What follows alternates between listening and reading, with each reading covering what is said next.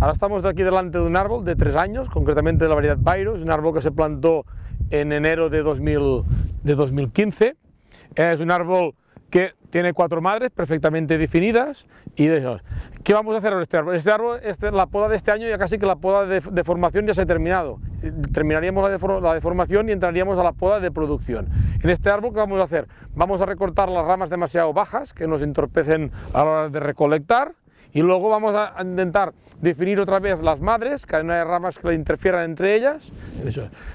¿Qué vamos a hacer aquí? Estas ramas de aquí son demasiado bajas, vamos a recortar un poco estas ramas de aquí.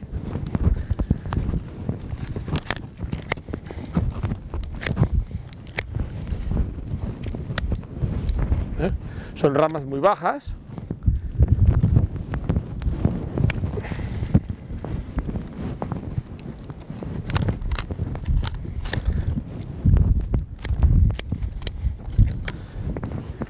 Esto también depende mucho de cómo vamos a recolectar. Si nosotros recolectamos con fardos, pues a lo mejor no hace falta limpiar tanto la parte de abajo. Pues si recolectamos con paraguas, tenemos que dejarlo limpio para que podamos recolectar en condiciones. ¿Ves? Más o menos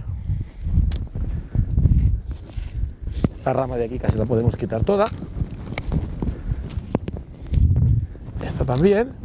Y aquí, pues si queremos aprovechar esta rama, las cortamos, y aquí también esta recortamos un poco para quitarle un poquitín de peso, y hasta incluso podemos recortarla aquí para quitarle peso y que no baje demasiado. Bueno, las partes bajas ya las tenemos más o menos hechas, y ahora solo nos falta hacer la parte de arriba.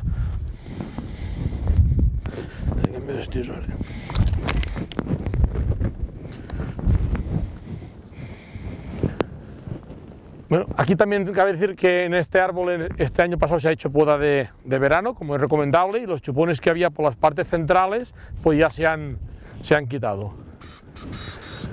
Ahora aquí tenemos que volver a marcar un poquitín la madre. Esta rama está un poquitín interior, la vamos a quitar, y aquí vamos a dejar como madre, vamos a dejar esta. Aquí también hay que mirar de dónde viene el viento dominante. El aire dominante viene de la parte de allá, pues hay que intentar llevar el árbol para allá para que no se nos tumbe.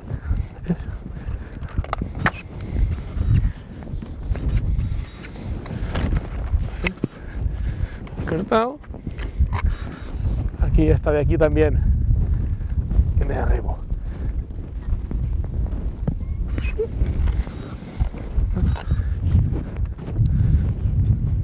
Y casi que aquí en esta de aquí también falta.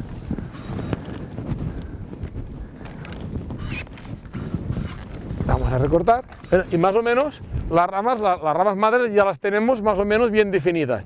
¿Qué faltaría hacer aquí ahora? Si podemos, estas ramas se podrían volver a espuntar para darles fuerza. Hay variedades que no hace falta. Esto si fuera una Constantina, una variedad directa, una Marta, no caldría volverlas a despuntar para reforzarlas, pero como es una variedad que ramifica mucho, produce mucho y se tumba mucho, valdría la pena volver a espuntarlas.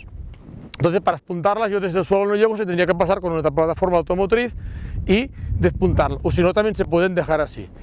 Luego, ¿qué hacemos con las ramas estas laterales? Estos de aquí son ramas laterales, son pisos que se han insertado solos aquí, y son ramas que nos ocupan un volumen. Si alguno de ellos los queremos reforzar, también se puede hacer algún despunte para reforzar la rama y quitarle peso y que no nos baje, y si no, pues las dejaremos largas. Ya está aquí.